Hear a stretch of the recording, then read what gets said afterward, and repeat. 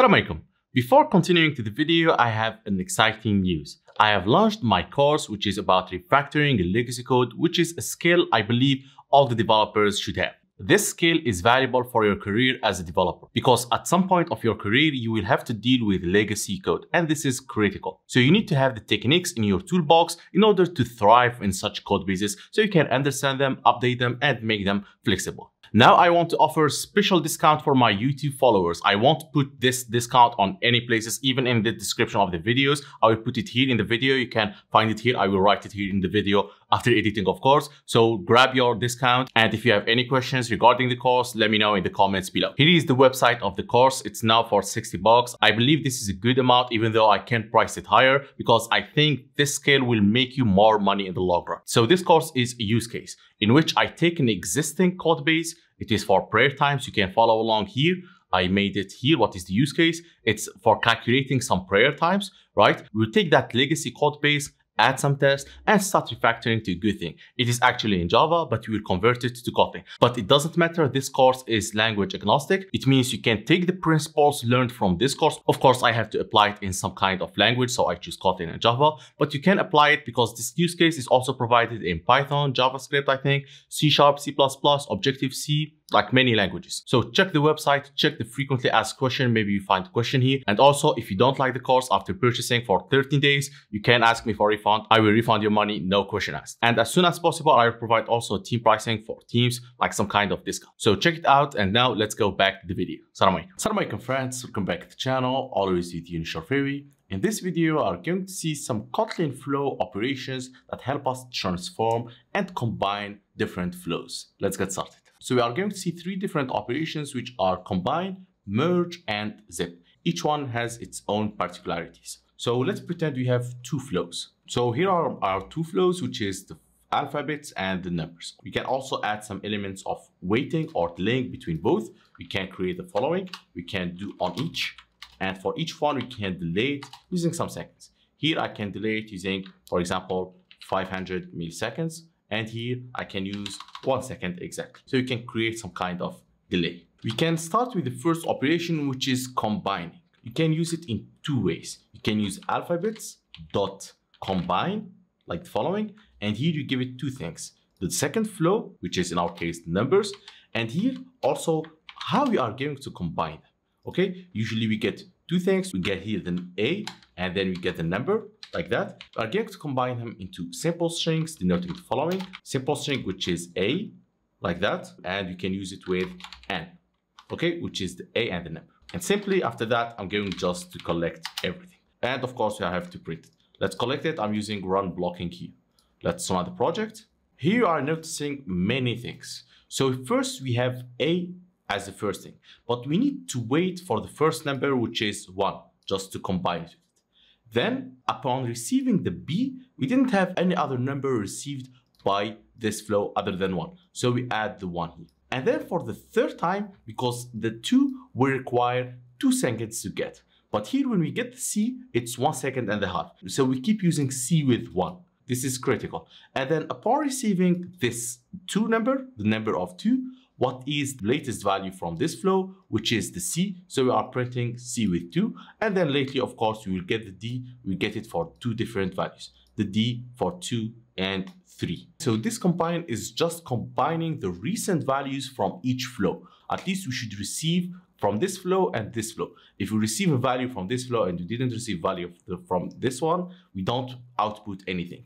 So whenever we receive values from each of flow, we are combining them with the recent values. That's how the combine works. Usually this combine works with only 2 things or 2 flows, but you can use something called combine as extension function, as you can see, and it can use up to 5 flows, exactly. Up to 5 flows, you can combine up to 5 different flows. And this is amazing. You can use it like the following. For example, I can combine the following one. I can combine the alphabets, the numbers, like that, and I can use it the following. I can use AA, A2, for example, like that. And I can, of course, output different stuff. Like, let me just collect it, delete this one, A2 here, and here I can put the N. Until I receive the 3 values from the row, I can't output anything. So what happened exactly? we received the value of 1 as the latest one. So we couldn't output anything. Still, we had A in the first time, right? We had A, but we didn't have the value of N yet. So we waited until we got this value, but this value was updated. For that, we got this number. Then C was updated. Of course, we get different values. And as you can see, here is the output. The main important thing is that this will work for up to 5 flows, right? Next, we have another function, which is the zip. Here, the zip will try to do something different than the combine. Why? Because it doesn't support only the latest values, it supports pairs of values. So it will combine the first with the first, the second with the second, the third with the third, and here for the D, it won't output anything until this one returns a value. So as you can see, here is the result for the zip. Even though they have different numbers, we will receive only this 3. Even though we have different values in the weighting, this output is shorter than this one, but the zip will wait until it combines pairs. And if it doesn't match like the number, here you have 4 and here you are 3, we will use only for the first 3, as you can see. You can go to the implementation of the zip and it will tell you we are zipping values from the current flow with the other flow. So just keep in mind that this will stop whenever one of the flows stops. Okay, if this stops emitting, then boom, it will stop here. It won't output this value. And this is the function on how to transform everything. And the limitation here is that you only get it for 2 flows. You can't use more than 2 flows. And it makes sense because we are trying to zip pairs. All right, so that's it for the zip function. The last thing, which is the merge. Well, you can't get the merge immediately on this thing. You can use the merge as separate function, like following. You can use the merge of vararg of flows. You can combine any number of flows. And here we can put our alphabets and also our numbers. And basically what we get another flow. We don't have to provide any kind of transformation because what it will do, it will try to create a single flow based on the values of this 2 flows sequentially when they happen. So the first thing we will get, for example, A, and then after 500 milliseconds, we get B and 1. It depends which one we will get it first. And then we will get the C, and then we will get the D, and then we will get this 2 and 3. So we can do a function here called on each to show what is happening for each flow. And then we can just print in this thing. So we can just collect it like that. And you can remove this one, can run it, and you get the following. You'll get A and then 1 and then B. Usually this 2 will happen at the same time. So if I rerun the program, maybe I'll get the B before the 1 and then get C and then I get the 2, all right, again the D and then the 3. If I rerun the program, maybe I will get something else. Okay, it's still the same thing.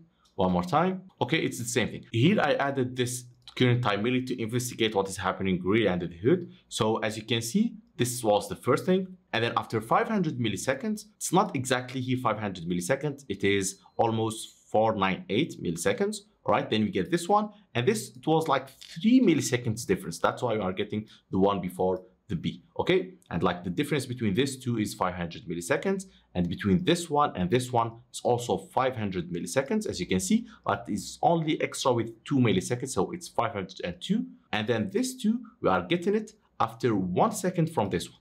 Okay, we are getting it after 1 second. As you can see, it's the same, it's just 1 second. And then this 3 is also 1 second extra. As you can see, there is difference in this 2 milliseconds. And this 2 milliseconds is because switching between the 2 flows to emit the values. That's why you are having this delay and also this order. But as you can see, it's showing based on the order that these 2 flows emit values. So if I reduce this number or I add, like, I don't know, extra 200 milliseconds, I will get completely different thing. I will get the A and the B the first, exactly, and again C and the D, and then the number 3. This will demonstrate, as you can see, the different values using this merge. Okay, so if you go to the documentation, it's pretty simple. Here it says it's merged the different row, but without preserving the order of the element, but the order will get preserved as we are emitting values. So of course, we won't have exactly A, B, C, D, and then 1, 2, 3. Of course, we are getting them as they are emitted. So this is how it works exactly.